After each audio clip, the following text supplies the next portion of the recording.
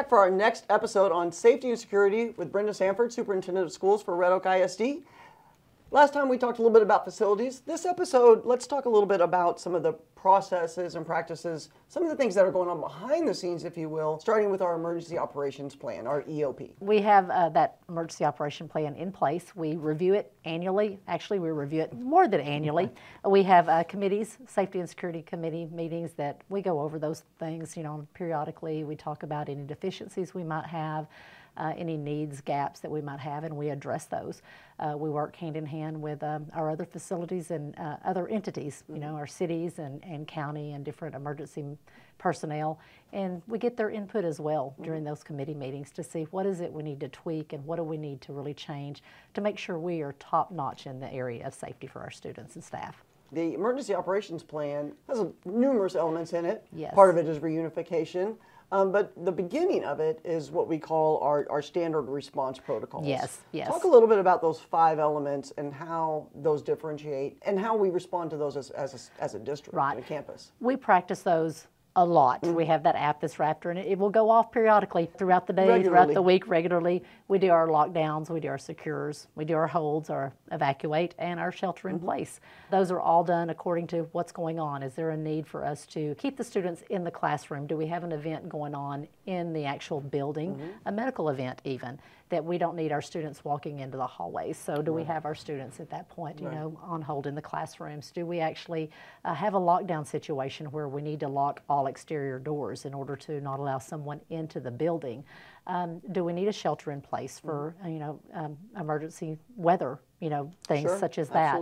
Do we need to evacuate because of something going on, fire, smoke, the smell of something in the building that doesn't seem safe? So those are all our responses that we practice. I'm telling you, the students sometimes I think could do it without us because we do practice those so often and make sure that they're not afraid to. We practice them enough to where if, hey, all of a sudden a shelter in place is called, the kids are right on it, and they jump in there and they know what to do.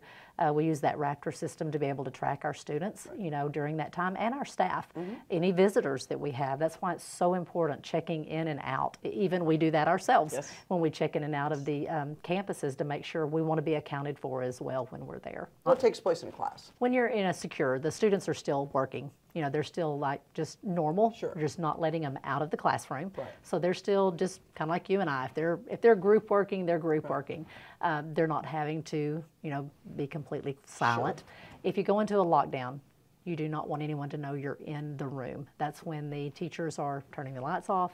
They're getting everyone to a safe location. There's no talking in the classroom, so that if someone happened to lean up against that door and listen, there's no indication there's anyone in the classroom. So definitely a totally different look in the secure and the lockdown. When we go to lockdown, it is a locks, lights, out of sight. Yes. But our students have responded very well, and they our have. Staff as well. So we talked a little bit about that, but let's talk a little bit about the School Behavior Threat Assessment Program. Yes. It's an evolving program as well. It is. And we use an app for that, and we have a team that works through those incidents. So talk a little bit about that. Yes. Actually, we call it Stop It, and it is a great app because someone can get on there if they have an issue with bullying, if they see something that they feel like could be a threat, if they hear something. We're always saying that if you hear something, report it. If you see something, report it. Be proactive. They can go on there and do it anonymously. So that there's no fear of any type of retaliation or anything like that. It's so hands-on and so simple to do it. Parents can get on there and do it. The students can get on there and do it.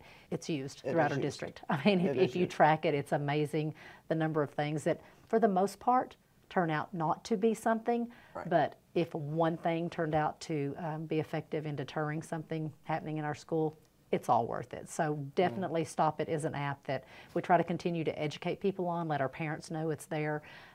We have groups that monitor it constantly, so it's a great app to use. Yeah, we did a big push in the fall. Yes, on we the did. See Something, Say Something, making sure the parents knew that Stop It is the app to report any suspicious incidents or behaviors or anything that they see that they would like the district to look into. Absolutely. We'll talk a little bit next time about a couple other topics. Awesome. Thank you.